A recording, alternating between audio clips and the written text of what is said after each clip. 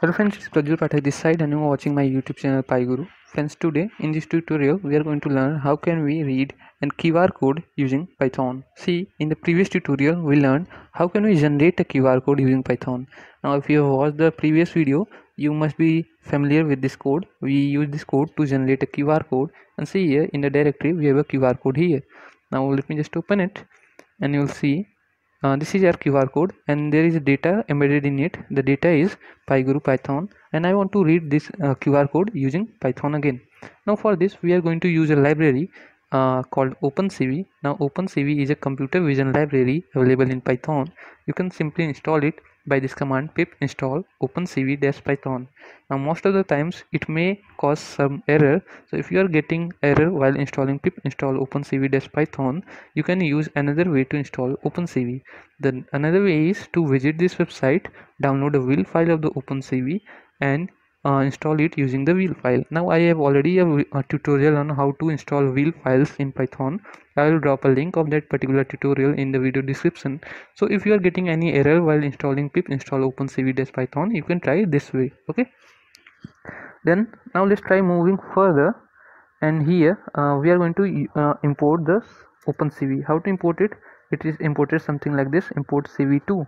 Okay, now see, cv2 or opencv-python is a wrapper around OpenCV, okay, in Python.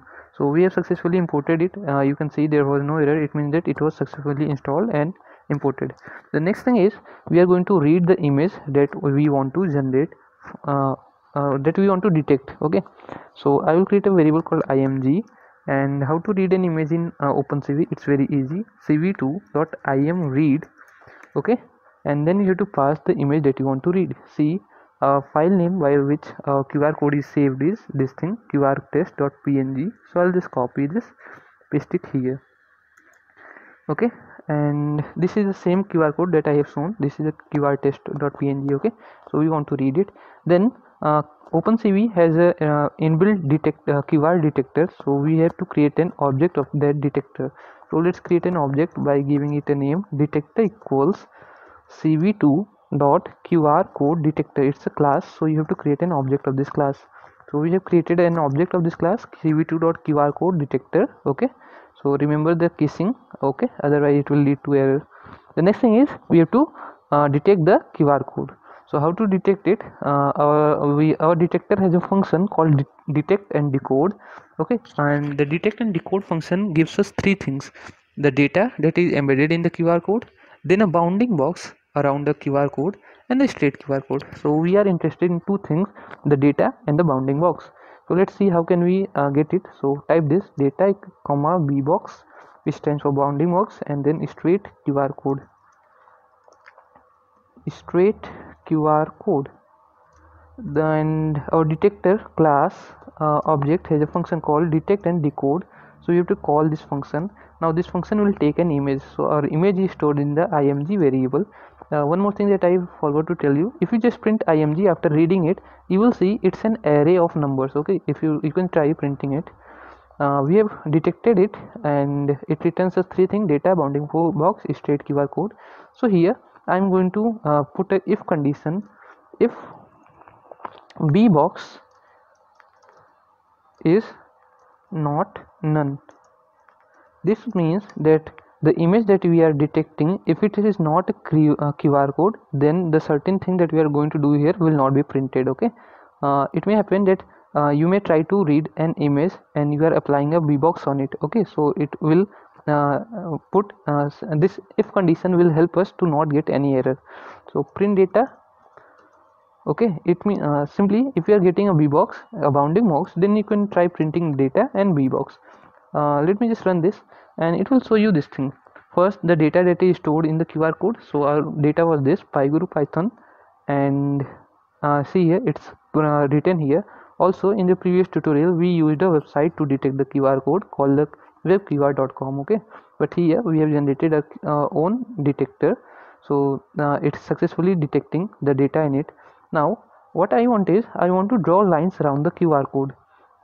See, this is a QR code and there is some white space, and I want that this should be removed and a line along this square should be generated, along the perimeter of the square should be generated. So let's see how can you do it. It's very easy. What I'm going to do, see here again, a B box is a bounding box and it is storing the coordinates of the 4 points, 4 vertices of the square. So we are going to use the coordinates and draw a line around it. So the first line will be from this point to this point, then from this point to this point, then from this point to this point, and the final line, that is fourth line, will be from this to this. Okay, so there are 4 lines. Then so let's see how can we do it. I'm going to create a variable called n lines, which is number of lines, and we are going to store the length of B box, which is 4. As you can see, there are 4 arrays. Okay, now you can also remember this is a numpy array. Okay, so we are going to apply for loop for I in range n lines. So what we have to do, we have to generate the 4 what do we say, the 2 end points of the line. See, to generate a line in CV2, you have to first find out the point 1 and the point 2. So our point 1 is this, then point 2 is this, then the next time our point 1 will be this, then this, then the next time our point 1 will be this, and then this point 2, and then the final time our point 1 will be this and point 2 will be this. So let's see how can we do it. Point 1 equals tuple, okay, and B box I comma 0. See, the value of I will be 0 1 2 3. So the first time point 1 will be 0 0, which is this array.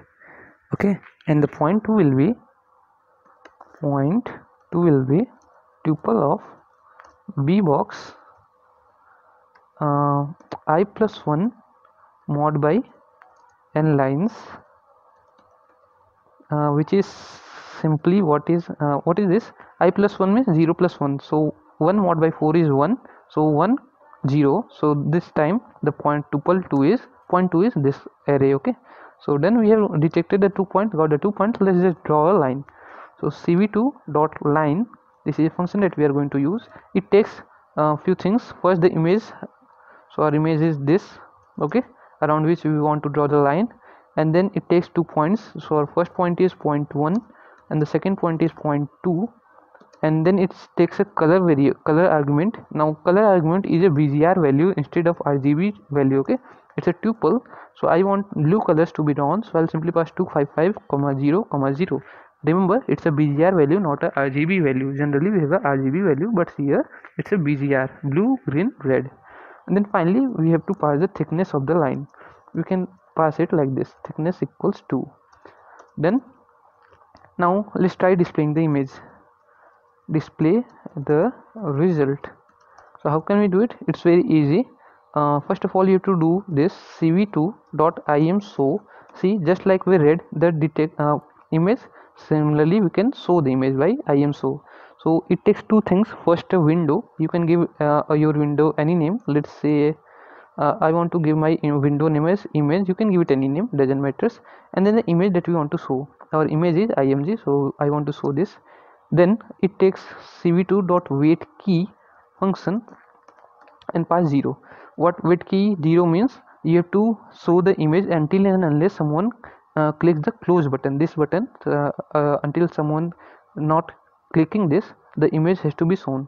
And then finally you have to run this destroy all windows function. So let me just run this, and what it will do, it will just open us a image.